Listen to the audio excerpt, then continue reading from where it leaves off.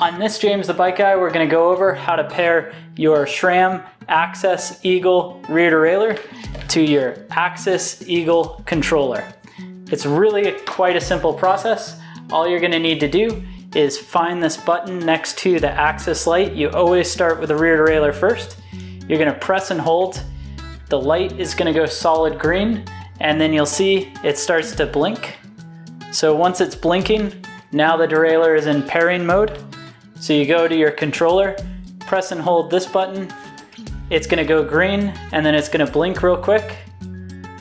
After it blinks, it sent its signal to your derailleur.